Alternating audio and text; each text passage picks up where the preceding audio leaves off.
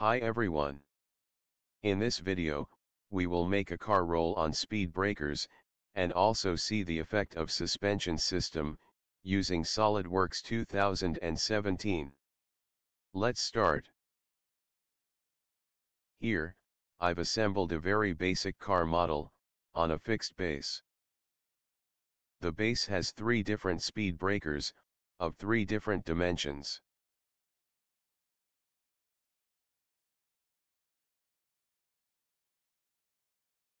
The car has a simple body, control arms, suspension components, and wheels.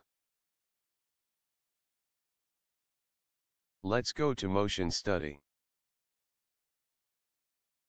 Select the Basic Motion option. Change some setting.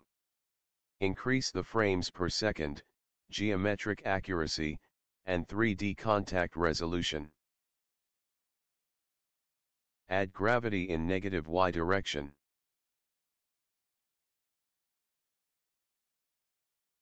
Dragging the time key for increased motion time. Add the contact between wheels, car body, and the base.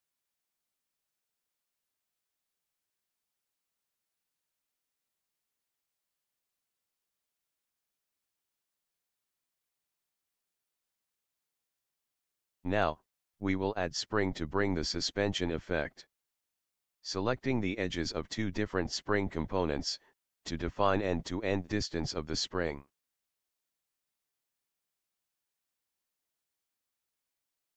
Spring stiffness and free length are main parameters. We will make the stiffness as 15 Newton per mm, and keep free length as defined by model. Similarly, we will add spring at each wheel, since the car has independent suspension system.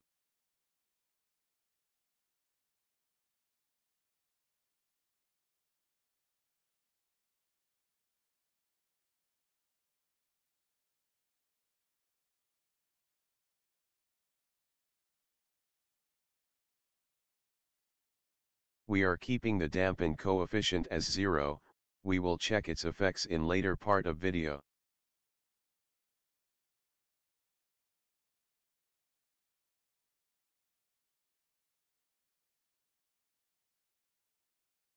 We will add a linear motor now, to keep the car rolling. Select the upper edge of car for motor location. For direction, select the edge of the fixed base.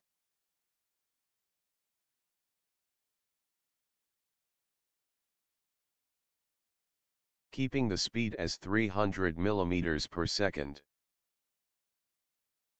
We will also add linear motor, to the other edge of car, with same parameters.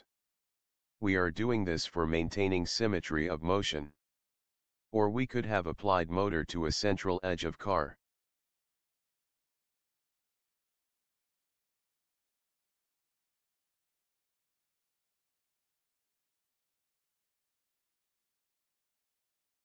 Now, we are ready for calculation. This might take some time.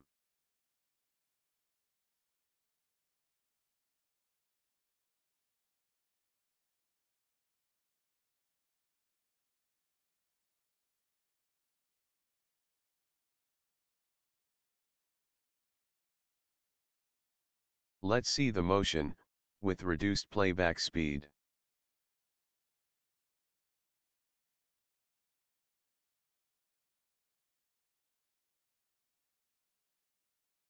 We see the car bouncing too much on last speed breaker.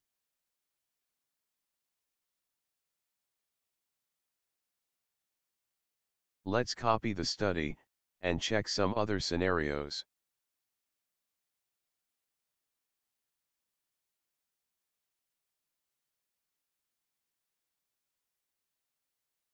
We will add damper effect, to each spring. Change the coefficient of damping to 10 Newton per mm per second. Similarly, adding damping effect for all springs.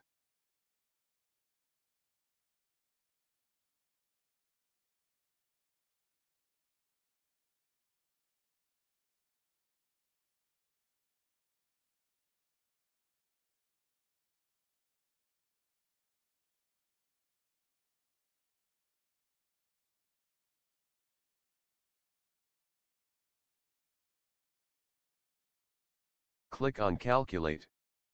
This might again take some time.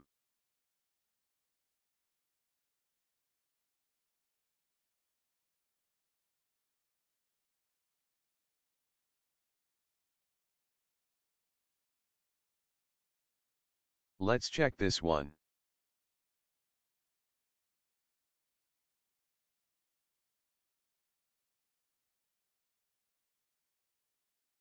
The bouncing motion has reduced, it is damped.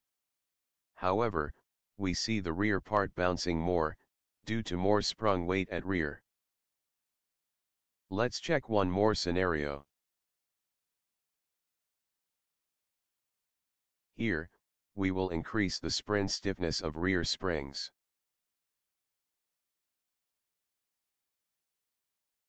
Make it 25 Newton per mm. Similarly, on other side.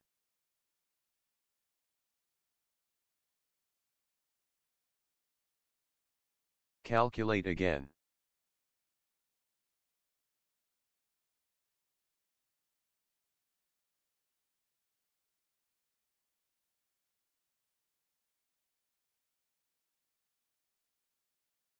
Let's check.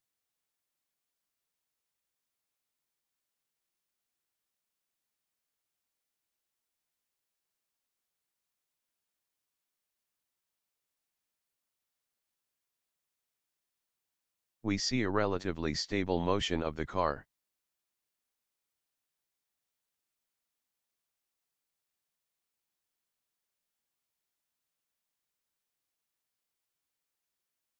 Let's see in a different view.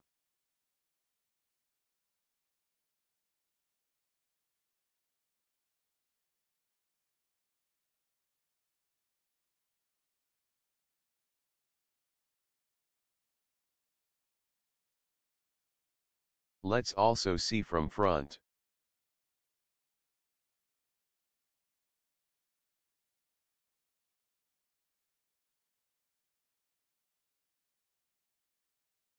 Hope this video was interesting. Thank you.